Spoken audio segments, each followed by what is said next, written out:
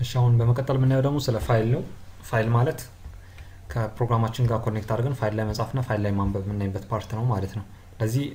በቀላሉ እንድትረዱ ኖርማል ምናውቃቸው ሲያውትና ሲኦን የሚሉትን ሁለት ስታንዳርዶች እንዴ ሲያውት የሚለው ምን እንደሚሰራል እስከዚህ በፊት የምታውቁት እዚህ ጋር ነው የምታዩት ኮንሶላችሁ ላይ ዲስፕሌይ የሚያደርገው ሲያውት ማለት ኮንሶል ላይ ዲስፕሌይ ማድረግ ነው ሲኢንስ ምን ነበር ከኪቦርድ መቀበል ነው ከዚህ በፊት የምናውቀው እንደዛ ነው ከኪቦርድ የሆነ ኢንቲጀር ወይ ስትሪንግ ለመቀበል ከፈለግን ምን እንጠቀመው ሲኢን የሚለው ነው ሲያውት ማለት ደግሞ ኮንሶላችን ላይ ዲስፕሌይ የሚሆን ማለት ነው ፋይል ማለት ተመሳሳይ ነው ፋይል ማለት ደግሞ ምንድነው የሆነ የምጽፉት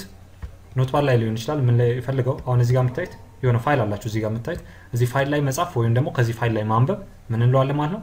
ፋይል ኢንፑት አውትፑት ምን እንላችሁ ነው ማለት ነው ፋይላችን አለ ፋይላችን ላይ መጻፍና ከፋይላችን ማንበብ ፋይላችን ላይ መጻፍ ማለት ከሲያውት ጋር ተመሳሳይ ነው ትንሽ ልዩነት ነው ያለው ከፋይል ማንበብ ደግሞ የሚለው ሲን ከሚለው ኮንሰፕት ጋር ተመሳሳይነት አለው ማለት ነው እንዴት እንጽፋለን ፋይል ላይ ከፋይል ላይ እናነባለን የሚለው አሁን ቀጥለን የምናየው ፓርት እሱ ነው እሱን ከማየታችን በፊት እዚህ ጋር ምን ሲያውት የሚለው ይሄን ራስ እናደርገው ሄሎ የሚለው ምን ላይ ነበር ዲስፕሌይ ነው ኮንሶል ላይ አሁን ምን ቀየራት ሲያውት የምትለው ብቻ ነው ምን ቀየረው ሲያውት የምትለው ትቀየራለች በማን ምን ቀየረው ወደሚለው እንምጣ እሱን ለማየት ቅድሚያ ማየት አለብን ኮንሰፕቶች አሉ እዚህ ጋር እንደምታዩት ሶስት ነገር አለ ኤፍ ስትሪም ኦፍ ስትሪም እና ኢፍ ስትሪም ይባላል ኤፍ ስትሪም ማለት ማንንም ተካልን አይ ስትሪምን ነው የሚተካል አይ ስትሪም ለምን ነበር የሚጠቅመን እስከዚህ በፊት ሲኢንና ሲያውት የምናደርገው ከሆነ አይ ስትሪም ላይብራሪ ኢንክሉድ ማድረግ ነበረብን አሁን ግን ኤፍ ስትሪም የሚጠቅመን ምንድነው ማለት ነው በፋይላችንና በኮዳችን ወይም በፕሮግራማችን መሃል ፓዝ ለመፍጠር ወይም ስትሪም ለመፍጠር የሚጠቅመን ነው ከፋይል ጋር ኮኔክት ለማድረግ ከፈለግን ኤፍ ስትሪም የሚለውን ግዴታ ምን ማድረግ አለብን ማለት ነው ኢንክሉድ ማድረግ አለብን ማለት ነው ኢንክሉድ አይ ስትሪም እንዳልነው እዚህ ጋር ማን ኢንክሉድ ማድረግ አለብን ኤፍ ስትሪምን ኢንክሉድ ማድረግ ይኖርብናል ሌላም እንደሚጠቅመን ካላችሁ ፋይላችን ላይ ለማንበብ ወይ ከፋይል ለመጻፍ ፋይል ላይ ለመጻፍና ከፋይል ለማንበብ ከፈለግን ኤፍ ስትሪም ያስፈልገናል ማለት ነው እሺ ኤፍ ስትሪም ካልንስ በኋላ ምን ያስፈልገናል ነው ቀጣይ የሚያስፈልገን ደግሞ ኦፍ ስትሪም ወይም ኢፍ ስትሪም ኦፍ ስትሪም ማለት አውትፑት ፋይል ስትሪም ማለት ነው ባጭሩ ነው ኦፍ ስትሪም ተብሎ ይጠራል ይሄ ለአውትፑት ነው ወደ ፋይላችሁ ለመጻፍ ነው ፋይል ላይ ራይት ለማድረግ ኦፍ ስትሪም ነው የምትጠቀሙት ኢፍ ስትሪም ከተባለም ኢንፑት ፋይል ስትሪም ማለት ነው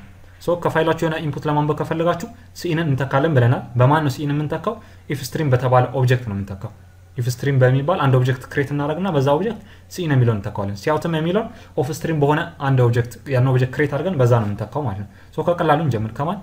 ከኦፍ ስትሪም ሲያውት የሚለውን አሁን በማን እንደምንተካው ብቻ እንዴ ያን ለማድረግ ምን እንደምናደርገው ማለት ነው ኦፍ ስትሪም ኦብጀክት እንፈጥራለን ለምሳሌ አውትን በለው አውት ካልን በኋላ ምን እንደምናደርገው ማለት ነው የፋይላችን ስም አሁን ፋይል ላይ ስለምንጽፍ የፋይላችን ስም ግድ ያስፈልገናል ማለት ነው የፋይላችን ስም እስቲ እንየው ኤዶት ቴክስት ብለን ነው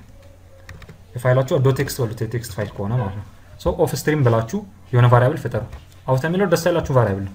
የፈለጋችሁን ቫሪያብል ማድረግ ትችላላችሁ ከዛ በኋላ በብራኬት ምን እናደርጋለን ማለት ነው የፋይላችን ስም ነው የምንጽፈው የፋይላችሁ ስም በኔ ሰዓት ኤዶት ቴክስት ብያለሁ ከዛ ሲያውታችን በማን ይተካል ማለት ነው አውት በሚለው ነው የምትተኩት ማለት አውት ማለት እዚህ ጋር የኦፍ ስትሪም ኦብጀክት ነው በኦፍ ስትሪማችሁ ክሬት የምታደርጉት ኤኒ ቫሪያብል መፍጠር ትችላላችሁ አሁን እዚህ ጋር አውት ነው ያለው ይሄንን አውት ሄሎ ብትሉት ምን ይናል ማለት ነው አሁን ረን እናደርገው ረን በምናደርግ ሰዓት ኮንሶል ላይ ምንም አውትፑት የለም ኮንሶል ላይ አይደለም የሚመጣላችሁ ማን ላይ የሚመጣው ማለት ነው ፋይል ላይ ፋይላችሁ የት ነው የሚቀመጠው ከተባለ ኮዳችሁ ከተጻፈበት አጠገብ ማለት እዚህ ጋር አሁን እንደምታዩት ኤ የሚል ፋይል አለ ብንከፍተው ሄሎ የሚል ታገኛላችሁ ማለት እዚህ ጋር ሄሎ የሚለው የምታገኙት እዚህ ጋር ነው ወደ ፋይላችሁ የምትፈልጉት ነገር መጻፍ ትችላላችሁ ወደ ፋይላችሁ የምትፈልገው ነገር ለመጻፍ ቀላሉ ስቴፕ ይሄ ነው ኦፍ ስትሪም ብላችሁ የሆነ ቫሪያብል ክሬት ታደርጋላችሁ በዛ በብራኬት ደግሞ የፋይላችሁ ስም የፈለገው ሊሆን ይችላል ከዛ በኋላ በሲያውት ቦታ ማን ነው የምትተኩት ማለት ነው አውት የሚለውን ነው የምትተኩት ነው እሺ ይሄ ፋይላችሁ ባይኖርስ ምን ያደርጋል ነው አሁን ለምሳሌ ቪዲዮ ቴክስት እንበል ቪዲዮ ቴክስት ቢ የሚባል ፋይል የለንም እዚህ ጋር እንደምታዩት ምን ማለት የቢ የሚባል ኤ ዳታ እና ሌሎች ፋይሎች ናቸው ያሉት ያ ፋይል ባይኖር ምን ያደርግላችኋል ነው ያ ፋይል ከሌለ ፋይሉን እንደ አዲስ ነው ክሬት የሚያደርግላችሁ አሁን ሄደን ነው እስቲ ክሬት ሆኗል ወይስ አልሆነም የሚለው እዚህ ጋር ስመጣው ቢ የሚባል ፋይል ክሬት ሆኖላችኋል እሱ ላይ ሄሎ የሚለው ዲስፕሌይ ነው የሆነላችሁ ማለት ነው ፋይላችሁ ከሌለ በአውትፑት ጊዜ ወይም ኦፍ ስትሪም በሚንሳት ፋይሉን ክሬት ያደርጋል ካለስ አሁን ኤዶ ቴክስት የሚለው ጋር እንምጣ ኤዶ ቴክስት ምን አለው እስቲ መጀመሪያ ኢኒሻል እንዴ ኤዶ ቴክስት ላይ ሄሎ የሚለው ቀደም ዲስፕሌይ ሆነልን ነበርአ በአሁን ሰዓት ምን ያደርግልናል እስቲ ሄሎ የሚለው ላይ 1 2 3 የሚለውን እንጻፍበት ኤዶ ቴክስት ላይ 1 2 3 እንጽፉ ምን ያደርግላችሁ ማለት ነው መጀመሪያ የነበረውን ፋይል አጥፍቶ እንደ አዲስ ነው የሚጽፍላችሁ እሱን ሄደን ቼክ ማድረግ ይቻላል መጀመሪያ የነበረው ሄሎ ነው አሁን ሄሎን አታገኙትም በዚህ ሰዓት 1 2 3 ነው ምን እንደሚያደርግላችሁ ማለት ነው ፋይላችሁ ከሌለ አዲስ ፋይል ክሬት ያደርግላችኋል ፋይላችሁ ካለ ግን ውስጥ ያለውን ፋይል ሙሉ አጥፍቶ እንደ አዲስ ነው የሚጽፍባችሁ ማለት ነው በምን ጊዜ ኦፍ ስትሪም በምትሉ ሰዓት እሺ ሳይጠፋ መቀጠል ከፈለጋችሁስ ነው እሱን ለማየት ደግሞ ለማድረግ እንዴት እንደሆነ እናያለን እስቲ እዚህ ጋር አሁን እዚህ ጋር ተምሳሌ ኤግዛምፕል ነው ምን አደረግን ኤፍ ስትሪም ካላይ ኢንክሉድ ታደርጋላችሁ ለፋይል ከዛ በኋላ ኦፍ ስትሪም ብላችሁ ኦብጀክት ክሬት ታደርጋላችሁ ምክንያቱም ሲያውታችሁ የሚተካ ሌላ ኦብጀክት ያስፈልገናል በዚህ ሰዓት አውት ነው ያለው ይሄንን ኤክስ ማለት ትችላላችሁ የፈለጋችሁ ቫሪያብል ሊሆን ይችላል ኤክስ ካላችሁ ይሄን በኤክስ ነው የምትተኩት ማለት ነው ኦፍ ስትሪም ኤክስ ብላችሁ የፋይላችሁን ስም data.txt አልኩት በይሳት ሄሎ ወርልድ ብትሉ ምን ያደርግላችኋል ማለት ነው እዛ ፋይል ላይ ሄሎ ወርልድ የሚለውን ዲስፕሌይ የሚያደርግላችሁ ሄደን ነው ዳታ የሚለው ላይ ሄዳችሁ ብታዩ ሄሎ ወርልድ የሚለው ተጽፎ ታገኙታላችሁ ሶ ፋይል ላይ ለመጻፍ ባጭሩ የምትጠቀሙት ይሄ ነው እሺ ግን ሁለት አይነት አጠቃቀም አለው ፋይላችሁን ስከፍቱ አንደኛው አጠቃቀም ይሄ ነው አሁን ያያችሁት ሁለተኛው ኦብጀክታችሁን ብቻ መጀመሪያ ትፈጥራላችሁ ኦፍ ስትሪም ኤክስ ከዛ በኋላ ነው ምን እናደርገው ፋይላችን ኦፕን የምናደርገው ማለት ነው እንዲም ሁለተኛው ይቻላል ኦፍ ስትሪም ቫሪያብላችሁን ኤክስ አልነው ከዛ በኋላ x.open ብለን የፋይላችን ስም ከዛ በኋላ ፋይላችሁ ላይ መጻፍ የምትፈልጉት ያው ሄሎ ወርልድ ከሆነ ሄሎ ወርልድ የሚለውን ጽፋላችሁ ማለት ነው ሄሎ ስቱደንት የሚለውን ከፈልጋችሁ ደግሞ የፋይላችሁን ኔም እዚህ ጋር ሄሎ ስቱደንት ብላችሁ የምትፈልጉትን ነገር መጨረሻ ላይ ምን እናደርጋለን ማለት ነው ክሎዝ እናደርጋለን መጨረሻ ላይ ክሎዝ ታደርጉት ፋይላችሁ x.close x ማለት ያው ከላይ ኦፍ ስትሪም ኦብጀክታችሁ ነው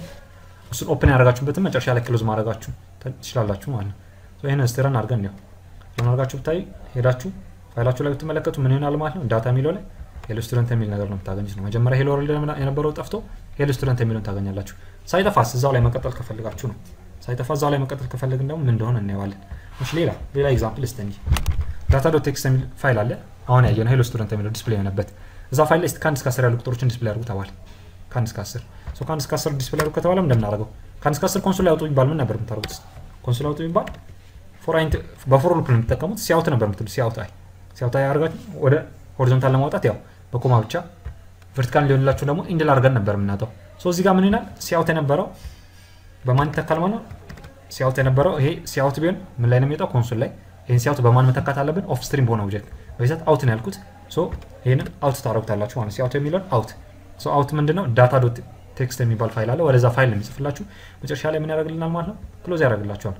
ሶ ፋይሉ ከተከፈተ በኋላ ከአንድ እስከ 10 ሉፕ ነው በእያንዳንዱ ሉፕ ምን ያደርግላችኋል ማለት ነው አይ ማለት ያው ከአንድ እስከ 10 ያሉ ቁጥሮችን ነው የምትይዝላችሁ ያንን ቁጥር ፋይላችሁ ላይ ይጽፍላችኋል ያው ስፔስ እያደረግን ምን ያደርገዋል ማለት ነው ስቴን ረን አድርገን ነው ራን ብናደርገው data.txt የሚለው ፋይል ላይ ሄደን ማየት እንችላለን ምን ሆኖልናል ከአንድ እስከ 10 ያሉ ቁጥሮች እዛ ላይ ተጽፈዋል ማለት ነው ሶ ከአንድ እስከ 10 እዚህ ጋር የምታያቸው አሁን ረን ያደረግነው ፕሮግራም ነው እዚህ መጥቶ እንዲጽፍ ያደርገው ሶ ፋይላችሁ ላይ የፈለጋችሁትን ነገር መጻፍ ትችላላችሁ ቨርቲካል ማድረግ ፈልጉ ሲይነ ምን ነበር የምናደርገው ኢንድል ነው ቨርቲካል ማድረግ ፈልጉ ኢንድል ነው የምታደርጉት ኖርማል ሲያውት ከሲያውት ጋር መጽፉት ሁሉም ነገር እዚህ ጋር አብራችሁ መጻፍ ትችላላችሁ አሁን ሄዳችሁ ብታዩት ከአንድ እስከ 10 ያለው ምን ሆኗል ማለት ነው ቨርቲካል ተጽፎ ነው የምታገኙት እሺ ቀጣይ ጋር ነው ደግሞ አፔንድ የሚባል ነገር አለ አፔንድ ማለት አሁን እንደምታዩት ፋይላችሁ ላይ ሲጽፉ መጀመሪያ የነበረው ፋይል እያጠፋባችሁ ነበር ያ ፋይል ሳይጠፋ መጻፍ ከፈለጋችሁ ምን እንደምትጠቀሙት ከተባለ አፔንድ የሚለው ነው እሱን ለማድረግ እዚህ ጋር እንምጣ ባጭሩ አንድ ነገር ብቻ ነው የምትጨምሩበት ፋይላችሁን በመክፈቱ ሰዓት ምን እናደርጋለን ማለት ነው iOS 4.app ብላችሁ አፔንድ ማለት ነው ሶ ይሄ ምን ይሆንላችኋል ማለት ነው ፋይላችሁ ላይ አፔንድ ነው የሚያደርግላችሁ አሁን data.txt የሚለው ፋይል ላይ ምንድነው ያለው ከአንድ እስከ 10 ቨርቲካል አሁን የጻፍነው ቁጥር ነበር እሱ ላይ ሄሎ ወርልድ የሚለው መጨመር ብትፈልጉ ምን ይሆናል ማለት ነው ስከፍቱ ብቻ እቺን ጨምሩበት iOS 4.app ካላችሁ አፔንድ ነው የሚያደርግላችሁ መስረን አድርገን ነው ረን አድርገን ብናየው ከአንድ እስከ 10 አለ ከዛ በተጨማሪ ደግሞ ሄሎ ወርልድ የሚለው መጨረሻ ላይ ተጨምሩበታል ሶ ዳታ የሚለው ላይ በከፍቱ ታገኙታላችሁ ያው ከአንድ እስከ 10 መጀመሪያ የነበረው ነው ሳይጠፋ ነው ያገኛችሁት ሄሎ ወርልድ ሶ እንዳይጠፋ ያደርግላችሁ ማን ነው ማለት ነው አፔንድ የሚለው በሱ ሞድ ነው የከፈታችሁ ሞዳችሁ አፔንድ በሚለው ነው ምንም ካላላችሁ ባይ ዲፎልት ያጠፋባችኋል ሙሉ ፋይሉን ባይ ዲፎልት ያጠፋል ግን ያ ውስጡ ፋይል ካለው ምን ያደርግላችኋል በዛው ይቀጥላል ፋይሉ ከሌለ ያው እንደ አዲስ ክሬት አድርጎ ነው የሚጽፍላችሁ ፋይሉ ካለ ግን ውስጡ ያለው ነገር ሳይነካ ነው የሚቀጥላችሁ ማለት ነው ፋይል ላይ መጻፍ ማለት ፋይላችሁ ላይ የተወሰነ ዳታ ይኖራል ከዛ ዳታ ላይ ያሉ ነገሮችን ሪድ ማድረግ ነው ቅድም ምን አይተን ነበር ወደ ፋይል መጻፍ አይተን ነበር ራይት ማድረግ አሁን ደግሞ ከፋይላችን ሪድ ማድረግ ነው አብዛኛው ኮንሰፕቱ ተመሳሳይ ነው ምን እንደሚለየው ኦፍ ስትሪም የነበረው በኢፍ ስትሪም ነው የምትተኩት ኢፍ ስትሪም ማለት ያው ኢንፑት ፋይል ስትሪም ነው ከፋይላችሁ ላይ ልትቀበሉ ማለት ነው እሱ ለማድረግ ያው ኢፍ ስትሪም የሚባለው ላይብራሪ ኢንክሉድ ማድረግ አለባችሁ ቅድም ተባብለናል ሶ ኢፍ ስትሪም ብለን ምን እናደርጋለን የፋይላችን ስም እንሰጠዋለን እዚህ ጋር ግን ምንድነው ኦብጀክት ነው ቅድም አውት ብለን የሆነ ኦብጀክት ሰጥተነው ነበር ለኦፍ ስትሪማችን ተመሳሳይ አሁንም ለኢፍ ስትሪማችን ደስ ያለንን ኦብጀክት እንሰጠዋለን ይሄ ለምን እንደሚጠቅመን ከተባለ ሲኢን የሚለውን ነገር ነው የምንተካበት ማለት ነው ሲኢን ከሆነ ምን ነበር ከኪቦርድ ነበር የምንቀበለው አሁን ግን ከኪቦርድ ሳይን ከፋይላችሁ ላይ ለመቀበል ስለሆነ ሲኢናችሁ መተካት አለባችሁ ያን የምትተኩበትም ኦብጀክት ምን ብለን ነው ክሬት የምናደርገው ማለት ነው ኢፍ ስትሪም ብለን የኦብጀክታችን ስም ከዛም በብራኬት የፋይላችን ስም ማለት ነው አሁን ኤግዛምፕል student.txt የሚባል ፋይል አለ እስቲ መተን እዚህ ጋር ነው student.txt የሚባለው ፋይል ላይ ያን ተማሪ ስም ነው ያለው ፍራንክ የሚል ስም አለ ያንን ፋይል ከፋይላችሁ ላይ ለማንበብ ከፈለጋችሁ ምን እናደርጋለን ኢፍ ስትሪም ብለን ቅድሚያ ፋይሉን ከፈት ነው ቀጥሎ ቫሪያብል ክሬት እናደርጋለን ምክንያቱም ያንን የተቀበልነውን የምናስቀምጥበት ቫሪያብል ያስፈልገናል አሁን ከሲን አድርጉ ቢባል እንዴት ነበር የምናደርገው ሲን ተጠቀሙ ይባል ይሄን ነበር እንጠቀሙ ሲን አርገን ኔም ሲን ኔም ስንለው ከኪቦርድ ለመቀበል ነበር አሁን ግን ሲናችን በማን መተካት አለበት ማለት ነው ኢን በሚባለው ኦብጀክት ነው መተካት ያለበት ነው ሶ ይሄ ምን እናደርጋለን ማለት ነው ሲን የሚለውን ኢን ብለን ነው የምንተካው ያው ከታች የተጻፈው ላይን ማለት ነው ኢን ኔም ስትሉት ከፋይላችሁ ላይ ያነብላችኋል ያነበበውን እስቲ ምን እንደሆነ ቼክ ለማድረግ ያው ሲያውት አድርገን ቼክ እናደርጋለን እስቲ ስተራን እንበረው ረን በምናደርግ ሰዓት ምን እንደሚወጣልን ማለት ነው ፍራንክ የሚል ዲስፕሌይ ይሆናል ምክንያቱም ፍራንክ የሚለው ምን ውስጥ ነው ያለው ፋይላችሁ ውስጥ አለ ከዛ ፋይላችሁ ላይ ነው ያነበበላችሁ ማለት ነው እና ከፋይል ላይ ለማንበብ የምንጠቀመው ባጭሩ ይሄ ነው ሲንም ብቻ ነው የምንተካው በማን ተካለን ከላይ ክሬት ባረግናት የኢፍ ስትሪም ኦብጀክታችሁ በአሁን ሰዓት ኢን ያለው ኢን ብለን ክሬት እናደርጋለን ማለት ነው ሶ መጨረሻ ላይ ክሎዝ ታደርጉታላችሁ ፋይላችሁ ከፋይላችን ለመቀበል ቀላሉ ስቴፕ ይሄ ነው እሺ በምንቀበል ሰዓትስ ግን በምንቀበል ሰዓት ከአንድ በላይ ፋይል ቢሆንስ ቅድሚያ ፋይላችሁን ግን መኖር አለመኖሩን እንድትቼክ ማድረግ እንችላለን ነው ቀደም ብለን ነበር ፋይል ላይ ስንጽፍ ራይት በምናደርግ ሰዓት ፋይላችሁ ከሌለ ክሬት ያደርጋል ካለ ግን እዛው ላይ ነበር የሚቀጥላችሁ በመናነብ ሰዓት ግን እንደዛ አይደለም ያ ፋይል ምን መሆን አለበት ግዴታ መኖር አለበት ማለት ነው ፋይላችሁ ከሌለ ኤረር ነው የሚፈጠረው ሶ ይሄንን በምን ቼክ ማድረግ እንችላለን ፋይላችን አለ ወይስ የለም የሚለው ነው in.fail የምትባል ፈንክሽን አለች ያንን ፈንክሽን መጠቀም እንችላለን fail የሚለው ፈንክሽን እንደሚያደርግላችሁ ፋይላችሁና ፕሮግራማችሁ በስትክክል ኮኔክት ሆነዋል ወይስ አልሆነም የሚለው ነው ያ ፋይል ካለ በስትክክል ኮኔክት መሆኑን ታውቃላችሁ ከሌለ ደግሞ ኮኔክት አይሆንም ማለት ነው ሶ እዚህ ጋር ምን ማድረግ ትችላላችሁ ቅድሚያ ፋይላችን ከፈት ነው data.txt የሚል ፋይል ከዛ በኋላ in.fail የሚለው ምን እንደሚያደርግላችሁ ማለት ነው ፋይላችሁ በስትክክል ተከፍቷል ወይስ አልተከፈተም የሚለው ነው ሶ in.fail የሚለው ትሩ ከሆነ ፌል አድርጓል ማለት ነው ፋይላችሁ በስትክክል አልተከፈተም ነው ግን ያ ፎልስ ከሆነ ፋይላችሁ በስትክክል ኮኔክት ሆኗል ነው ያንን ነው ቼክ የሚያደርግላችሁ ሶ ይሄን ረን ስትናርገው ረን በምናደርግ ሰዓት ምን ነው ዲስፕሌይ ሰክሰስፉሊ ኮኔክት የሚለው ዲስፕሌይ ሆኖልኛል እሱ ማለት ኤልሳችሁ ላይ ነው ዲስፕሌይ ሆኖ ማለት ነው ለምን ኤልስ ጋር መጣ ካላችሁ in.fail የሚለው ትሩ ነው ትሩ ሳይሆን ፎልስ ነው in.fail የሚለው ፎልስ የሚሆነው መቼ ነው በስትክክል ኮኔክት ከሆነላችሁ ፌል የሚለው ፎልስ ይሆናል ነው ሶ ባጭሩ ፌል የሚለው ትሩ የሚሆነው መቼ ነው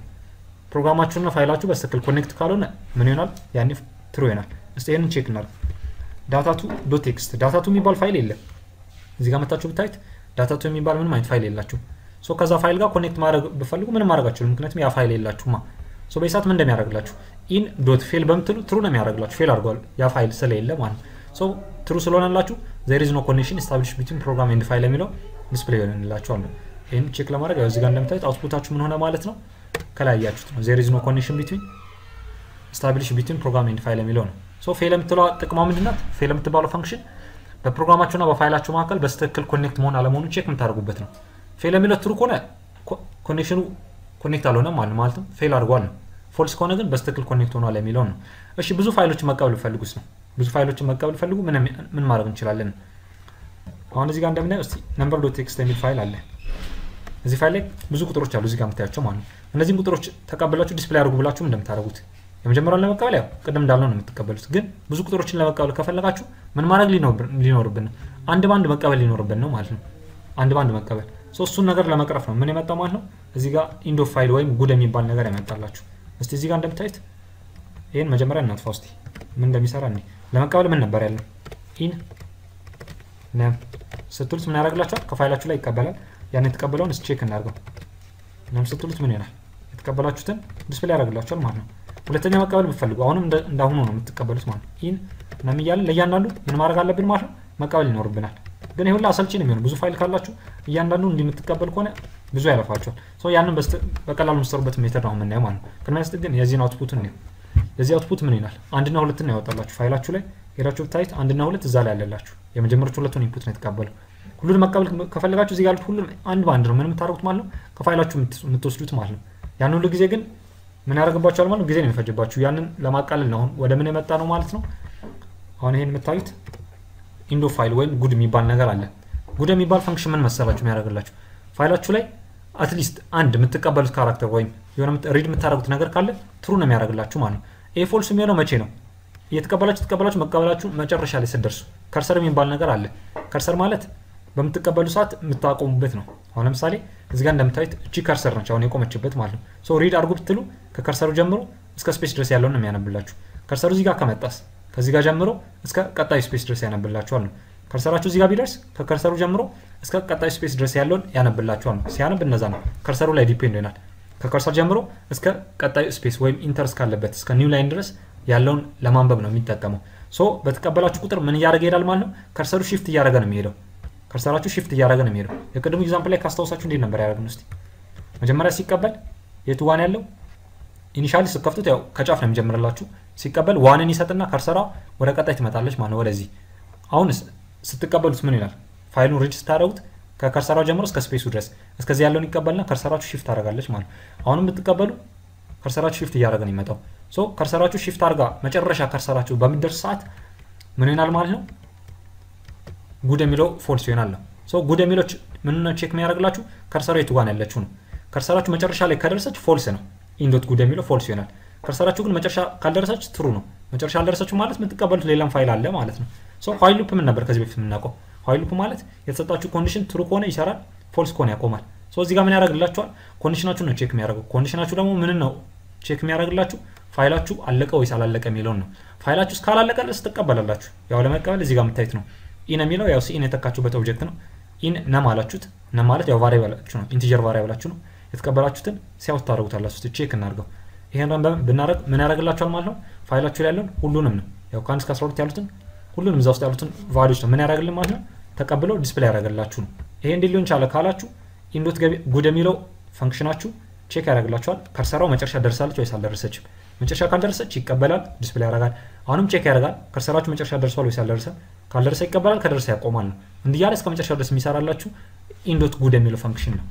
ጉድ የሚለው የምትተኩበት ሌላ ሁለተኛ ፈንክሽን አለ ኢንዶ ፋይል ግን ከጉድ ጋር ተቃራኒ ነው ሶ እዚህ ጋር ኔጌሽን ያስፈልጋቸዋል ማለት ነው ኔጌሽን ማለት ኖት የሚለው ማለት ነው ኢንዶ ፋይልስ ምንድነው ሪተርን የሚያደርግላችሁ ኢንዶ ፋይል ከስሙ እንደምትረዱት ከርሰራችሁ ፋይሉ ጋር መጨረሻ ካደረሰች ትሩ ነው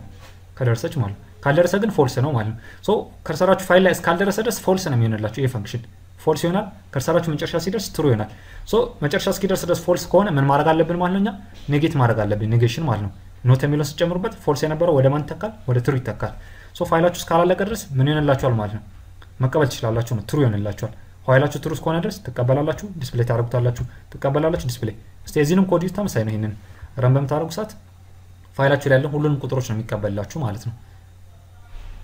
እዚህ ጋር እንደምታዩት ካንድ ጀምሮ እያንዳንዱ እዛ ውስጥ ያሉትን ሁሉንም ነምበሮች ተቀበሉላችኋል እሺ እዚህ ጋር አንድ ጥያቄ እንስራ ውስጥ ያሉትን ቁጥሮች አሁን ተቀብለን ነው ዲስፕሌይ ያደርግነው ዲስፕሌይ ማድረጉን ትተን ሰሜሽኑን ዲስፕሌይ አድርጉ ተባለ ውስጥ ያሉትን ሁሉንም ቁጥሮች ደምሩና ዲስፕሌይ አድርጉ ይባል እንዴ ነው የምናደርገው ሰም ይባል ምን ያስፈልገናል የሆነ ቫሪያብል ያስፈልገናል ድምራችን የምናጠራቅምበት ሶ ሲያውት የሚለውን በማን ተኳለ ማለት ነው ሰማችን ላይ እየደመርን ነው የምንሄደው ሰም ፕላስ ኢዝ ኢኳል ቱ ማን እንላለን ነ ማለት ማን ነው ከፋይላችሁ የምትቀበሉት ቫሪያብል ማለት ነው እዚህ ጋር የምትት ከፋይል ትቀበላላችሁ ሰም ላይ ታስቀምጣላችሁ ትቀበላላችሁ ታስቀምጣላችሁ መጨረሻ ላይ ከኋይል ሉፓችሁ ውጭ ምን ታደርጋላችሁ ማለት ነው ሰም የሚለውን ረን ታደርጋላችሁ ሶ ሰም የሚለውን ሲያውት ስትሉት ምን ይላል ማለት ነው እስካሁን የደመራችሁትን ዲስፕሌይ ያደርግላችኋል ነው እስቲ ረን አድርገን እንዲያ አውትፑታችሁ ምን ይላል ማለት ነው እዛው ፋይላችሁ ውስጥ የነበሩትን እያንዳንዱን ቁጥሮች ደምሮ መጨረሻ ላይ የመጣላችሁን አውትፑት 45 ነው የሚመጣው ቶታል ሰሜሽኑ 45 ነው ዲስፕሌይ የሚያደርገው ሶ የፈለጋችሁትን ኮድ መጻፍ ትችላላችሁ ከፋይላችሁ ለመቀበል ባጭሩ እቺ ነች while in dot file ያው ኔጌሽን ታደርጉታላችሁ ኢንዶ ፋይል ከተጠቀማችሁ ጉድን ከተጠቀማችሁ ኔጌሽን አያስፈልጋችሁም ተቀበላችሁ መደመር ከሆነ ትደምራላችሁ ሲያውት ከሆነ ሲያውት የምፈልጉትን ነገር ማድረግ ትችላላችሁ ነው ሶ ከፋይላችሁ ለመቀበል ባጭሩ ይሄ ነው እሺ ሌላ ጌት ላይን የሚባል ነገር አለ ወደ ቀጣይ እንምጣ ጌት ላይን ማለት ምንድነው ቅድም ይሄን ከማየታችሁ በፊት ኖርማል ሲንን እስቲ እንስራ የአንድ ተማሪን ስም እስቲ ከዩዘር ተቀበሉ ተባለ ለመቀበል ምን እንደምታደርጉት ስትሪንግ ኔም ብላችሁ መጀመሪያ ዲክሌር ታደርጋላችሁ ቀጥሎ ሲኢን ኔም ነው የምትሉታል ቀጥሎ ኔም ካደረግን በኋላ ምን እናደርገው እስቲ ዲስፕሌይ እናደርገው እስቲ ከተቀበልነው በኋላ ዲስፕሌይ እናደርገው የዛን ተማሪ ስም ስትቀበሉ ምን እንደምታደርጉት ታስገባላችሁ ካስገባችሁ በኋላ ያንን ዲስፕሌይ ታደርጉታላችሁ ረን በምታደርጉ ሰዓት ምን ማድረግ ነው የምትችሉት እስቲ ኔሙን እናስገባ እስቲ ፍራንክ የሚለውን ስታስገቡ ያው ፍራንክ የሚለውን ዲስፕሌይ ያደርግላችኋል የተቀበላችሁት ማለት ነው ግን እስከናባቱ ማስገባት ብትፈልጉስ ፍራንክ ሃሪ ብትሉት ምን እንደሚያደርግላችሁ እስቲ ኢንተር ብንለው ምን የሚወጣ ይመስላችኋል ፍራንክ የሚለው ብቻ ነው የሚወጣው ሃሪ የሚለው አይወጣም ምክንያቱም ፍራንክን ብቻ ነው የሚቀበልላችሁ ማለት ነው ስፔስ ባደረጋችሁ ቁጥር መቀበላችሁን ማቆሚያ መጨረሻው መድረሱን ነው የምትነግሩት ወይ ስፔስ ወይ ኢንተር ነው ምን የሚያደርግላችሁ ማለት ነው መቀበላችሁን እንደጨረሳችሁ የሚያውቀው ሶ ፍራንክ ብላችሁ ስፔስ በመታረቁ ሰዓት ፍራንክ የሚለው ኔም ላይ ሄዶ ይቀመጣል ከዛ በኋላ የምታስገቡት የትኛው ኢንፑት ሄዶ ኔም ላይ ይቀመጥላችሁ ሶ ይሄ ምንድነው ሲን የሚለው ፕሮፐርቲ ይሄ ነው ሲን በመታረቁ ሰዓት ሁሌ ምን ያደርግላችኋል ወይ ስፔስ ወይ ኢንተር የሚለው ጋር ነው የሚያቆምላችሁ ነው ከዛ በኋላ አያቆምላችሁ ማለት ነው ስፔስ ካረጋችሁ ወይም ደግሞ ኢንተር ካረጋችሁ ያቆምባችኋል ይሄንን ለመቅረፍ ምን ተጠቀመው ምን የሚባል ነገር አለ ጌት ላይን የሚባል ነገር አለ እስቲ ሲን የሚለውን በጌት ላይን እንተካው እዚህ ጋር ማለት ነው ጌት ላይን ብላችሁ ብትተኩት ሙሉ ላይኑን መቀበል ትችላላችሁ ሙሉ ላይናችሁን ለመቀበል ምን ማድረግ ይቻላል ማለት ነው ጌት ላይን ማድረግ ይቻላል እስቲ ይሄን ረን እናርገው ይሄን ረን በመታረጉ ሰዓት ምን ይሆናል እሺ እዚህ ጋር ኢንፑት እናስገባ እስቲ አሁን አንድ ተማሪ ፍራንካሪ ብላችሁ ስሙን ብታስገቡለት ምን እንደሚያደርግላችሁ ማለት ነው ሙሉ ነው የሚቀበልላችሁ እንደምታዩት አውትፑቱ ፍራንካሪ የሚለው ሙሉ ነው የተቀበለው ሶ ስፔስ ብታረጉ አንድ ላይ እንደ ስትሪንግ ነው የሚዘላችሁ ማለት ነው እስከመቼ ድረስ ኢንተር እስከምትሉ ድረስ ሶ ጌት ላይን የሚባለው ፕሮፐርቲ ነው ከሲን ይለያል ሲን ኮነ ስፔስ ወይ ኢንተር ካረጋችሁ ያቆማል ጌት ላይን ኮነ ግን ስፔስ ብታረጉ ይቀበላል መቼ ነው የሚያቆምላችሁ ማለት ነው ኢንተር በምትሉ ሰዓት ነው ፋይልም ላይ ለማንበብ ተመሳሳይ ኮንሰፕት ነው ከፋይል በምታነቡ ሰዓት ምን ያደርግላችኋል ማለት ነው ከፋይል በምታነቡ ሰዓት ምን ያደርግላችኋል ፋይሉ ላይ ያለውን ሙሉ ላይን ለመቀበል ከፈለጋችሁ አሁን ለምሳሌ ፍራንካሪ የሚለው ሙሉ ከፋይላችሁ ለመቀበል ፈልጉ ባንዴ ምን ማድረግ ይቻላል ማለት ነው ጌት ላይን መጠቀም ትችላላችሁ ማለት ነው ይሄን በምን መጠቀም ይቻላል ጌት ላይን ግን ይሄን ለመጠቀም እንደምታዩት ነው መጀመሪያ ፋይላችን ከፈትን ስትሪንግ ኔም ብለን እና ቫሪያብል አዘጋጀን ጌት ላይን ብለን በሲን ቦታ ማን እንተካና ቀደም ሲን ነበር እዚህ ቦታ ላይ ያደረግነው አሁን በሲን ቦታ ማን እንተካው ማለት ነው ኢን የሚባል ኦብጀክት ምክንያቱም ኢፍ ስትሪማችሁን ክሬት አድርጋችሁበት ኦብጀክት ኢን ነው ኢን ብላችሁ ኔም ደግሞ ያ ቫሪያብላችሁ የምታስቀምጡበት ቫሪያብል ነው ጌት ላይን ብላችሁ ሙሉ ከፋይላችሁ መቀበል ይቻላል እስቲ ረን እናርጋው ረን በመታረጉ ሰዓት ከፋይላችሁ ላይ ሙሉ ፍራንካሪ የሚለውን ይተቀበላችሁ ማለት ነው ሌላም ፋይል ቢኖር ያን ሙሉ መቀበል ትችላላችሁ አሁን ለምሳሌ ስቱደንት ኔም የሚባል ፋይል አለ እስቲ ሄደን ነው እዛ ፋይላችሁ ላይ የብዙ ተማሪዎች ሊስት ነው ያለው ያን ሙሉ መቀበል ከፈለጋችሁ እዚህ ጋር ምትት ሙሉ መቀበል ብትፈልጉ ምን እናደርጋለን ማለት ነው ጌት ላይን ብላችሁ መቀበል ትችላላችሁ ጌት ላይን ካደረጋችሁ እስከ ኒው ላይን ድረስ አዲስ መስመር እስኪመጣ ድረስ ያለው ሙሉ ነው የሚቀበላችሁ ነው አውትፑቱን እዚህ ጋር እንደምታዩት ሲን ካራችሁ ግን ጌት ላይን ካልተጠቀማችሁ እስከ ስፔስ ድረስ ያለው ብቻ ነው የሚቀበለው ከስፔስ በኋላ ያለው ያቆምባችኋል ነው ሶ ከፋይል ለመቀበል ምን እንጠቀመው ይሄንን ነው ጌት ላይን ከሆነ ሙሉ ስትሪንጉን ሙሉ ላይን መቀበል ይቻላል ቀደም እንዳለ ኢንዶ ፋይል እና ጉድ የሚለውን ተጠቅማችሁ ደግሞ እስከ መጨረሻው ድረስ አይተሬት ያደርግ ይቀበላችኋል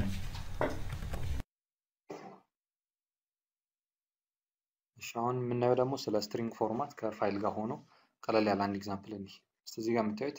የአራት ሀገራት ከተማዎች ናቸው አራት ሀገርና የነሱ ከተማ እዚህ ጋር የምታያቸው አሉ ዱባይ ዩኤኢ ዶሃ ኳታር ቶኪዮ እያለ እዚህ ጋር የምታያቸው ማለት ነው እስቲ ይሄንን በፎርማት አስተካክላችሁ አስቀምጡት ተባለ ማለትም እንዲህ አያምርም ሀገራቶቹ በአንድ መደዳ እዚህ ጋር ደግሞ የሀገራቶችና ከተሞቻቸው ማለት ነው እዚህ ጋር ይሄ የምታዩት ነው በዚህ በኩል ደግሞ ምን ያለ ሀገራቶች እስቲ ምን ሊመስል እንደሚችል እዩት ምን አይነት አውትፑት እንዲሰጠን ነው የተፈለገው ሲቲ ዊዝ ፎርማት የሚለውን እዩት እንደዚህ አይነት አውትፑት እንዲሰጠን ማለት ነው ይሄን አውትፑት እንዲሰጠን የቅድሙን አይታችሁታል የቅድሙና ይሄን አይመሳሰልም ይሄን አውትፑት እንዲሰጠን ምን አድርጉ ተባለ ይሄን የሚሰራ ኮድ ጻፉ ነው የተባለው ሲቲ የሚባለው ምን ዊዛውት ፎርማት ማለት ነው ይሄ ነው ሲቲ ዊዝ ፎርማት ደግሞ አሁን የመጣልን ነው እሱን እንደልተው ኮድ ስለምንሰራ ማለት ነው እንደምታረጉት ይሄን ለማድረግ እዚህ ጋር የምታይ ኮድ ቀላል ነው ቅድሚያ ኦልድ ፋይል ማለትም ሪድ የምናደርገው ፋይል ማለት ሲቲ የሚለው ከሱ ላይ ኦፕን እናደርጋለን city.txt ያው ሪድ ነው ኦልድ ፋይል አለ እሱን ኒው ፋይል የሚለው ደግሞ ሲቲ ዊዝ ፎርማት የሚባል አዲስ ፋይል ክሬት እናደርግ ነው ራይት ነው እናደርገው ሞዳችን ራይት ይሆናል all cities is equal to old file dot read lines ምን ጀምበር ያለው old file ማለት ሪድ የምናደርገው የሲቲዎች ነው read lines ካልን ደግሞ እዛው ያሉት ሁሉንም ላይኖች ምን ያደርግልናል ማለት ነው ሁሉንም ያነብልናል ሁሉንም ወዴት ይቀይራቸዋል ወደ ሊስት ነው የሚቀይራቸው አሁን print all cities ብትሉት ምን ዲስፕሌይ የሚያደርግልን print all cities ብላችሁ የዚህን ሊስቱን አውትፑት ብታዩት ምን ይላል እዚህ ጋር አንደኛው ኤሌመንት ይሄ ነው ዱባይ እና ዩኤኢ ያባክስላሽ እና ኒው ላይን ነች ብለናል እንዲያረጋግን አራቱንም እዚህ ጋር የምታዩቸው አራት የተለያዩ ስትሪንጎችን ሊስት ውስጥ አስቀምጧቸዋል እኔ ምን ፈልጋለሁ አሁን ከዚህ ውስጥ እዚህ ጋር የምታዩትን ዱባይ ዩኤኢ የሚለውን ቅድሚያ እቺ ባክስላሽ እና ማጥፋት አለባት እሷን ለማጥፋት ምን እናደርግ ነበር ያለው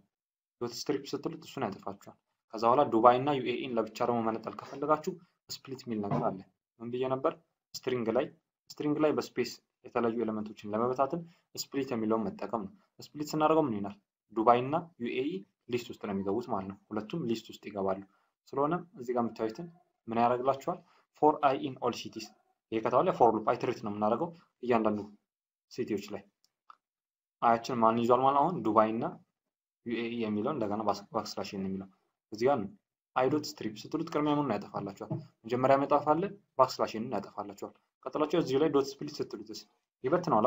ዱባይን ለብቻ ዩኤኢ ለብቻ ምክንያቱም በስፔስ የተለያዩ ሁለት ኤሌመንቶች ናቸው የብቻ ይፈታተናቸውና ምን ያደርጋቸዋል ሁለቱንም አንድ ሊስት ውስጥ ነው የሚያስቀምጣቸው ግን እዚህ ጋር ሲቲ ኮማ ካንትሪ አላችሁት ይሄ ምን ማለት ነው ካላችሁ እዚህ ጋር እንምጣ እስቲ x, y is equal to 20 እና 11 ብትሉት x ስንት ነው y ስንት ነው የሚሆነው? ይሄ ሊስታችሁ ስንት ኤሌመንት ነው ያዘው? ሁለት ኤሌመንት ነው ያዘው 20 እና 11 x, y ካላችሁት ምን እንደሚያደርግላችሁ x የመጀመሪያውን y ሁለተኛውን ኤሌመንት ይዛል። xአችሁ 20 ነው yአችሁ ደግሞ 11 እርግጠኛ ለመሆን እስቲ print x በሉት። print x ስትሉት 20 ነው አውትፑት የሚወጣላችሁ። print x ስትሉት 20 ነው የሚወጣላችሁ ማለት ነው አውትፑት እዚህ ጋር የምታዩት 20 ኤክሳችሁን print y ብትሉት 11 ነው የሚወጣላችሁ እና ሊስታችሁን ውስጥ ያሉትን ኤሌመንቶች ሁለት ከሆነ ሁለት ቫሪያብል ከሰጣችሁት የመጀመሪያው ለመጀመሪያው ሁለተኛው ለሁለተኛው ነው የሚሰጠው። ይሄ ምንድነው ስትሪንግ ከሊስት ውስጥ ማለት ነው። እዚህ ጋር ስመጡ እንደዛ ነው። ሲቲ ኮማ ካንትሪ ስትሉት ይሄ ምን ይሆንላችኋል? ወደ ሊስት ይቀየራል ብያችኋለሁ። ባክስላሽ ኤኑን አጥፍቶ ወደ ሊስት የመጀመሪያው ሲቲ ይዛል ሁለተኛው ካንትሪ ይዛል። ሶ ሲቲ የመጀመሪያውን ሲዝ ካንትሪ ደግሞ ሁለተኛውን ያዘ ነው። ከዛ በኋላ ኒው ፋይል እዚህ ጋር የምታዩት ነው። ሲቲ ዊዝ ፎርማት የሚል ቅድም ኦፕን ያደረግነው ማለት ነው። ራይት ልናደርግበት ነው። ኒው ፋይል ዶት ራይት የሚለው ፈንክሽን ምን እንደምብያችኋለሁ። ፋይል ላይ ለመጻፍ የምንጠቀመው ራይትን ነው። ስለ ስትሪንግ ፎርማት ስናወራ ደግሞ ቅድም ምን ብለን ነበር? እስቲ ሞጁለስ ኤስ ምን እንደምታደርግልን ለስትሪንግ ምን እንደሚያደርግልን ፕሌስ ሆልደር ነው ብለናል። ሲቲ የሚለው መጥቶ የት ቦታ ይገባል? እዚህ ቦታ ላይ ይገባልኛል። እሺ ቀጣይስ ከዚህ ጀምሮ ደግሞ እስከዚህ ያለውስ ካንትሪ የሚለው እዛ ቦታ ነው የሚገባው። ባክስላሽ ኤን ነው ኒው ላይን ለማድረግ ነው። ቁጥሩስ ምን ነበር ጥቅሙ ያለው? -25 ካለው ምን እንደሚያደርግልን ኔጌቲቭ ስለሆነ ሌፍት ላይን ነው በግራ በኩል ጥግ ላይ ይዝልኛል። በግራ በኩል 25 አጠቃላይ ካራክተሩ ብዛት እስከ 25 ነው የሚሆነው። ከዛ በኋላ ነው የሚቀጥልላችሁ አውትፑት መጨረሻ ላይ ይሄን ክሎዝ ታደርጉታላችሁ ነው። እዚህ ጋር ልዝገምላችሁ ኒው ፋይል የፋይላችሁ ከላይ ኦፕን ያደረግነው ነው። ራይት የሚል ፈንክሽን አላችሁ። ሞጁለስ ከተባለ ሞጁለስ ኤስ ካልን ስትሪንግ ፕሌስ ሆልደር ነው። እዚህ ጋርም ስትሪንግ ፕሌስ ሆልደር ነው። እነሱና ማን ናቸው? ሲቲ እና ካንትሪ የሚባሉት ማለት ነው ሁለቱም። ኔጌቲቭ 25 ካላችሁት ኔጌቲቭ ጥጉን ነው የሚይዝልን። ጥጉን ሲይዝልን ምን ሆነ? እስቲ እዚህ አውትፑት እዚህ አውትፑት ሄደን ያው ዊዝ ፎርማት ይሄን ይመስላል ጥጉን ሲይዝ ማለት ነው። ኔጌቲቭ ስለሆነ ነው። እስቲ በፖዚቲቭ ቢሆን እስቲ ምን ይመስላችኋል? ኔጌቲቭ 25ን እቺን ፖዚቲቭ 25 እናርጋት። ፖዚቲቭ 25 ከሆነ ደግሞ ራይት ላይ ነው ብለናል አይደል? በቀኝ በኩል ነው የምታገኙት። በቀኝ በኩል ማለት ነው። በቀኝ በኩል እዚህ ጋር አንድ ላይ ነው ወስዶ ያጣብቃቸው ማለት ነው። እስቲ ያንንም ፖዚቲቭ እናርገው። የትኛውንም እዚህ ጋር ኔጌቲቭ 25 ያልነው ነው ፖዚቲቭ እናርገው። ፖዚቲቭ ስናደርገው ምን ሆነ? ሄደን ፋይላችንን ብንከፍተው ሁለቱም ቀኝ ነው ያዙት ማለት ነው። ይሄም ቀኝ ጠርዝ ይዟል፣ ይሄም ቀኝ ጠርዝ ይዟል እና ይሄ ምን ሆነ ማለት ነው? ራይት አላይን ነው። ራይት አላይን ከሆነ ምን እንደሚያደርግልን ማለት ነው? በቀኝ በኩል ነው የሚይዝልን። ኔጌቲቭ ከሆነ ደግሞ በግራ በኩል ነው የሚይዝልና ይሄ ኤግዛምፕል ያው ፋይል ከስትሪንግ ፎርማት ጋር ለመጠቀም ሲሞክሩ ይሄን ይሰጣችኋል ነው ባጭሩ። ቀላል ኤግዛምፕል ናት እቺ። አሁን ደግሞ ስለ ራንደም ፋይል ነው የተወሰነ የምናወራው። ራንደም ፋይል እና ሲኩዌንሻል ፋይል ተብሎ ፋይል ለሁለት ይከፈላል። ሲኩዌንሻል ፋይል ማለት እስካሁን ያየነው ፋይል ማለት ነው። ምን ነበር የሚያደርገው? ከርሰራችን ባነበብን ቁጥር ነበር shift እያደረገ ይመጣው ማለት ነው። ሶ አንድን ካራክተር ለማንበብ ወይም የሆነ ወርድ ለማንበብ ከሶፍት ያሉትን ሙሉ ካራክተሮች ወይ ሁሉን ወርዶች ማንበብ ይጣበቅብን ነበር። ምክንያቱም ከርሰራችን የሚንቀሳቀሰው ብቻኛ ፋይል ባነበባችሁ ቁጥር ነው ማለት ነው። አሁን ቀላል ኤግዛምፕል እዚህ ጋር መተን ናፕ የሚለውን ይሄንን ኔም ወይም ወርድ ለማንበብ ከፈለጋችሁ ምን እንደምታደርጉት ከሶፍት ያሉትን ሁሉንም ማንበብ ይኖርባችኋል አይደል? ስታነቡ ነው እዚህ ድረስ ከርሰራችሁ ሊመጣ የሚችለው። እስካላ ያነበባችሁ ድረስ ከርሰራችሁ ሊንቀሳቀስ አይችልም። ሶ ሲኩዌንሻል ራንደም አክሰስ የሚባለው ምንድን? ሲኩዌንሻል ፋይል አክሰስ የሚባለው አንድን ወርድ ወይም አንድን ካራክተር ለማንበብ ከሶፍት ያሉትን ሁሉንም ካራክተሮች ማንበብ የሚጠበቅባችሁ ከሆነ ሲኩዌንሻል አክሰስ ይባላል። ራንደም አክሰስ ከተባለ ግን ያለ ምንም ከሶፍት ያሉትን ማንበብ ሳይጠበቅባችሁ ቀጥታ ከርሰራችሁን ወደምትፈልጉት ቦታ ላይ ምን ማድረግ ትችሉ ነው? shift ማድረግ። ከርሰራችሁን የምትፈልጉት ቦታ ላይ ሴት ማድረግ ከፈለጋችሁና ከቻላችሁ ያ ምን ይባላል ማለት ነው? ራንደም ፋይል አክሰስ የምንለው እሱ ነው ማለት ነው። ሶ እዚህ ጋር ስትመተን ነው የቅድም ኤግዛምፕል ምን ነበር? ስቱደንት ኔም ብለን ያው ፋይላችን ከፈትን። ስትሪንግ ኔም ብለን ምን አደረግን ማለት ነው? መጀመሪያ አሳይን እናደርጋለን። ቀጥሎ ምን እናደርጋለን ማለት ነው? ኢን ኔም ኢን ማለት ያው ሲናችን እንተካንበት ማለት ነው። ሶ በይሳት ማን ነው የሚቀበለው? እስቲ ቅድም ባየነው ፍራንክ የሚለው ነው የሚቀበላችሁ የመጀመሪያው ማለት ነው። ምክንያቱም እስከ ስፔስ ድረስ ነበር የሚቀበላችሁ። ይሄ ረን አድርገን አውትፑታችን ብናየው ማንና ፍራንክ የሚለው ነው ዲስፕሌይ የሚሆንላችሁ ነው። ፍራንክ የሚለው እዚህ ጋር ዲስፕሌይ የሚሆንላችሁ በዛ ነው። ግን የፈለጋችሁት ቦታ ላይ መሄድ ብፈልጉስ አሁን ለምሳሌ ናፕ የሚለው ይሄንን ማውጣት ብፈልጉ ምን እንደምታደርጉት ማለት ነው? ከርሰራችሁ ከዚህ ተነስታችሁ እስከዚህ ድረስ ማምጣት አለባችሁ። ወይም ደግሞ ሃሪ የሚለውን ዲስፕሌይ እናደርግ። ሃሪ የሚለው ለማምጣት ፍራንክ ምን እናደርጋለን? ከርሰራችን ወደዚህ ቦታ እናመጣለን። እቺ ቦታ ማለት እስቲ ቁጥራት ኢንዴክሳችሁ ያው ከዜሮ ነው የሚጀምረው ኢንዴክስ 6 ላይ ማለት ነው። ኢንዴክስ 6ኛ ላይ እናመጣዋለን። እሱን ለማድረግ ምን እንጠቀመው ምንድነው ማለት ነው? secg የሚባል ፈንክሽን አለ። ኢንዶ secg ማለት ምንድነው? በኢንፑት ፋይል ጊዜ ከርሰራችሁን ወደ ምትፈልጉበት ፖዚሽን ምን ለማድረግ shift ለማድረግ የምትጠቀሙት ፈንክሽን secg ይባላል። ኢን ማለት ያው ከላይ የከፈታችሁት ፋይላችሁ ነው። in.secg ብለን 6 ካልነው ምን ይላል ማለት ነው ወደ ስድስተኛው ቦታ ይሄዳል ነው አሁን ፋይላችሁን በመታረጉ ሰዓት ፍራንክ የሚለው አይደለም ይወጣላችሁ ከስድስተኛው ከርሰር ጀምሮ ወይም ከስድስተኛው ፖዚሽን ጀምሮ ያለውን ኔም ነው ዲስፕሌይ የሚያደርግላችሁ ነው አሁን እዚህ ጋር እንደምታዩ ሃሪ የሚለውን ያወጣላችሁ ሶ ሃሪ የሚለውን ለማውጣት ከሶፍት ያለው ማንበብ አይጠበቅባችሁ ሃሪ የሚለውን ለማውጣት ፍራንክ የሚለውን ማውጣት አይጠበቅባችሁ በተመሳሳይ ናፕ የሚለውን ለማውጣት በፈልጉ ምንም ታርጉት ማለት ነው ወደዚህ ቦታ ቀጥታ ከርሰራችሁ ነው የምትሄዱት እዛ ቦታ ላይ ቢቆጥሩት ወደ 24ኛው አካባቢ ነው ቼክ አድርጉት ምን ታረጉታላችሁ ማለት ነው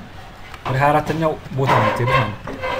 ከርሰራችሁን 24ኛው ቦታ ደርሳችሁ ከዛ በኋላ ማንበብ ስትፈልጉ ቀጥታ ያዛ ላይ ማንበብ ትችላላችሁ እዚህ ጋር ናፕ የሚለውን ቀጥታ ማንበብ ትችላላችሁ ሶ ወደ መፈልጉበት ቦታ ከርሰራችሁን shift ማድረግ ከቻላችሁ ራንደም አክሰስ የሚባለው እሱ ነው እስቲ አሁን ከርሰራችሁ ሴቱ ጋር እንዳለ ማወቅ ፈልጉ ከርሰራችሁ ሴቱ ጋር እንዳለ ማወቅ ፈልጉ ደግሞ ቴልጂ የሚባል ፈንክሽን አለ in.telg secg ማለት ከርሰራችሁን ለመቀየር ነው ቴልጂ ማለት ደግሞ ከርሰራችሁ ሴቱ ጋር እንዳለ ለማወቅ ነው ሶ ሲአውት in.telg ብትሉት ከርሰራችሁ ሴቱ ጋር እንዳለ ይነግራችኋል እስቲ አሁን እንየው አውትፑታችን ማን ይናል ማለት ነው ናፕ የሚለው ዲስፕሌይ ይናል ቀጥሎ 29 ከርሰራችሁ 29ኛ ቦታ ላይ ነው የነበረው መጀመሪያ 24 አድርገነው ነበር 24 ካረግነው በኋላ ፋይላችሁን ተቀበላችሁ በተቀበላችሁ ቁጥር shift ያደርጋል ብለናል ሶ ስትቀበሉ shift አደረገ አሁን የሚገኘው 29ኛው ላይ ነው ሶ ከፋይላችሁ በምትቀበሉ ሰዓት ፋይል ሪድ በምታረጉ ሰዓት ከርሰራችሁን ወደ ምትፈልጉበት ቦታ ለመቀየር secg የሚለውን ተጠቀሙ ከርሰራችሁ የቱ ጋር እንዳለ ለማወቅ ደግሞ telg የሚለውን ተጠቀሙ if stream በሆነ ሰዓት ማለት ነው በተመሳሳይ ደግሞ secp እና telp የሚባሉ ደግሞ አሉ ተመሳሳይ ናቸው ልዩነታቸው ምንድነው ካላችሁ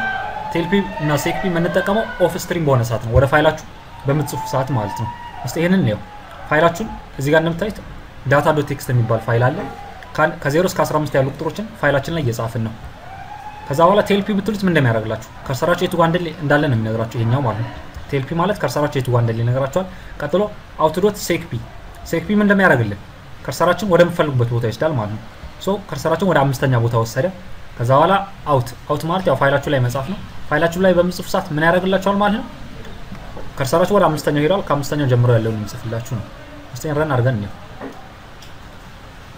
ረን አድርገን እዚህ ጋር እንደምታዩት 35 ይጣላችሁ ምንድነው ሲአውት out.telp ከ0 እስከ 15 ያሉ ቁጥሮችን ፋይላችሁ ላይ ከጻፈላችሁ በኋላ ከርሰራችሁ ስንተኛ ላይ ነበረ 35ኛ ላይ ነበረ ማለት ነው የመጀመሪያው አውትፑት ቀጥሎ ከርሰራችን ወደ ምንፈልገው ቦታ ቀየር ነው ወደ አምስተኛው ከቀየራችሁት በኋላ ፋይላችሁ ላይ የሆነ ጽሁፍ ጻፋችሁ ባይ የሚለውን ይጻፋችሁት ከጻፋችሁ በኋላ አሁንም የከርሰራችሁን ፖዚሽን ስትጠይቁት ስንት ነው የመለሰላችሁ ማለት ነው 9 የሚለውን የመለሰላችሁ ወደ ፋይላችን ሄደን ነው እስቲ ምን ሊመስል እንደሚችል ፋይላችሁ ላይ ሄዳችሁ ብታዩት ዳታ የሚለው ላይ መጀመሪያ ከ0 እስከ 14 ያሉ ቁጥሮችን ጽፎላችሁ ነበር ቀጥሎ ግን ወደ አምስተኛው ከርሰር መልሳችሁት ባይ የሚለውን ጻፋችሁት ያኔ ስትጽፉ 3 እና 4 እዚህ ቦታ ነው የነበሩት ምን ሆኑ ማለት ነው ኦቨርራይድ ነው የተደረጉት ውስጥ የነበረው ኦቨርራይድ ተደርጎ ባይ የሚለው ተቀይሮበቻል ማለት ነው ሶ ፋይላችሁን ወደ ምትፈልጉበት ቦታ ከርሰራችሁ ማንቀሳቀስ ከፈለጋችሁ የምትጠቀሙት secp እና telp የሚለው ነው secp ማለት ከርሰራችሁ መቀየር telp ማለት ደግሞ ከርሰራችሁ የቱ ጋር እንዳለ የሚነግራችሁ ነው ይሄ ለምንድን ነው ኦፍ ስትሪም በሆነ ሰዓት ነው if stream በሆነ ሰዓት ምን ነበር ያደርገው በif stream ጊዜ secg እና telg ነበር የምንጠቀመው እሺ ከኋላ መመለስ ከፈለጋችሁስ ነው ከኋላ መምጣት ከፈለጋችሁ ደግሞ ምን እናደርጋለን ማለት ነው ኔጌቲቭ ማድረግ ትችላላችሁ እዚህ ጋር ምን ጨምራችሁ ios end ካረጋችሁት ከኋላ ነው የምትነሱት ከኋላ ተነስታችሁ ወደፊት ትመጣላችሁ ሶ ኔጌቲቭ 5 ካረጋችሁት ምን ይሆንላችኋል ከኋላ ጀምሮ አምስተኛው ማለት ነው እንደ ኔጌቲቭ ኢንዴክስ እንደምታረጉት ከኋላ ጀምራችሁ አምስተኛው ኢንዴክስ ነው የምትነሱት እስቲ ረን እናርገው በመታረጉ ሰዓት ከኋላ ተነስቶ ጆብስ የሚለውን ያወጣላችሁ ማለት ነው ፋይላችሁን ሄደን ነፈተስ ፋይላችን ላይ ስቱደንት ኔም የሚል ነበር እዛ ውስጥ ኔጌቲቭ 5 ብትሉት ከዚህ ትነሳላችሁ ኔጌቲቭ 1 ኔጌቲቭ 2 ኔጌቲቭ 3 ኔጌቲቭ 4 ኔጌቲቭ 5 እዚህ ስፔስ ጋር ነው የሚሆነው ማለት ነው ሶ ከርሰራችሁ እዚህ ጋር አምጣችሁታ ከዚህ ጀምሮ ነው የሚያነብላችሁ ሶ ኔጌቲቫችሁን ኢንዴክሱን ኔጌቲቭ ማድረግ ትችላላችሁ secg እና secp በሚል ሰዓት ኢንዴክሳችሁን ኔጌቲቭ ማድረግ ይቻላል ግን ኔጌቲቭ ካረጋችሁ ምን ማድረግ አለብን ios end ማለት አለብን ባይ ዲፎልት 5 ካረጋችሁት ምን እንደሚያደርግላችሁ 5 ካረጋችሁት ይሄንን ባይ ዲፎልት ቢጊኒንግ ነው የምትሉት ቢጊኒንግ ባይ ዲፎልት ቢጊኒንግ ነው ሶ እንዲ ካረጋችሁት ከቢጊኒንግ ጀምሮ ነው የሚያነብላችሁ ከቢጊኒንግ ጀምሮ እንዲያነብላችሁ ከፈለጋችሁ ios ብላችሁ ቢግ የሚለውን ከጨመራችሁለት ቢጊኒንግ የሚለውን ይሰራላችሁ